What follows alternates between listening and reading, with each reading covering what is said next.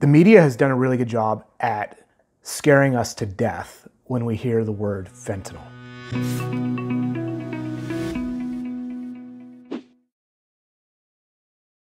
One of the things that we want to make really clear and just bust today is that you cannot overdose by touching fentanyl. And this has been proven. There's statements out from the American Medical Association just disclosing that it's not a thing. It doesn't happen. Although the myth persists. There was a traffic stop in the United States at the onset of the overdose crisis when the deaths were really increasing. An officer pulled a vehicle over and found some powders, which he made the assumption was probably or could have been fentanyl. And he found that some of it somehow got on his uniform. And when he went to brush it off, he felt like he was having or experiencing an overdose. That's how he recounted it. And the media picked up on this story. It went viral. It got in all the major outlets. And pretty soon everyone's saying, police officer touches fentanyl and overdoses. And so this myth has gone far and wide. People still think it. They still believe it.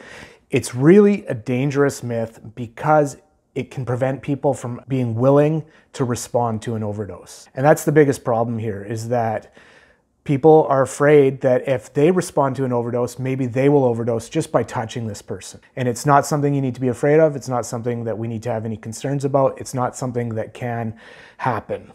That officer in the States who touched the powder and thought he was experiencing an overdose, he was later drug tested, and they found that there was no opioids, no drugs in his system, that he had actually probably just experienced a panic attack, and that the naloxone that was administered really just served as a placebo and mitigated what the anxiety that he was experiencing. The pharmaceutical company that had developed fentanyl patches, which is another thing where people start to believe that, you know, fentanyl can be delivered through the skin, is because there is such a thing as a fentanyl patch, which delivers the medication through the skin. But that patch took millions in research and development to develop. It was a complicated process to get the science right in order to actually deliver the drug through the skin. And the fentanyl that is available in the illicit drug market on the street in powders and pills is not fentanyl in a patch form. It doesn't deliver in that way. So coming into contact with fentanyl, touching it, having it land on your skin, or touching a person that's experiencing an overdose is not going to cause an overdose in you. There's actually no documented cases of cannabis contaminated with fentanyl.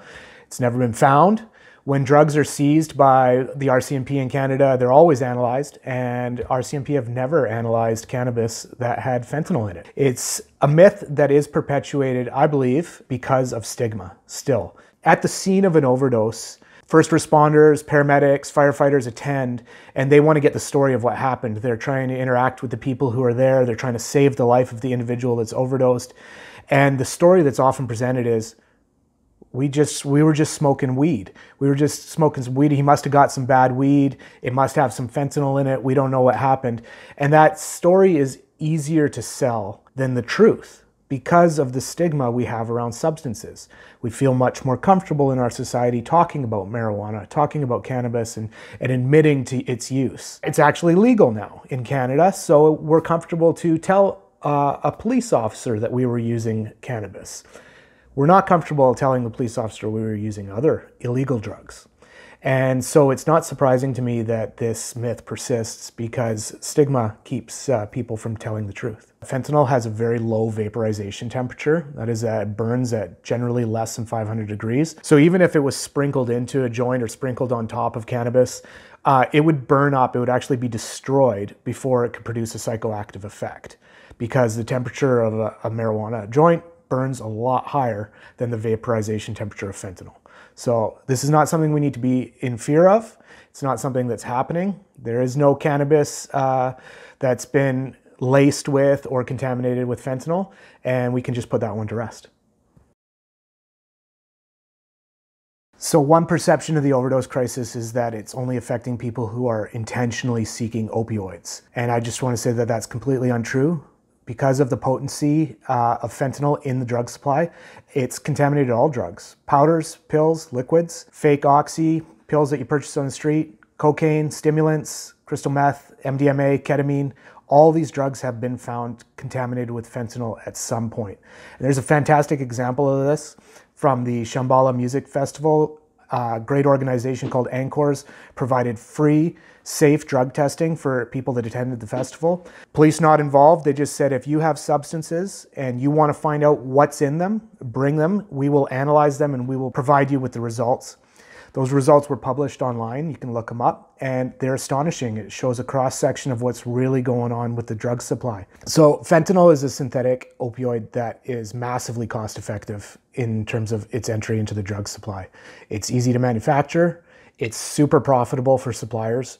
We're talking about $1 million plus per kilogram of that drug. It's potent, 40 times stronger than heroin, so smaller amounts are needed to produce the same effect.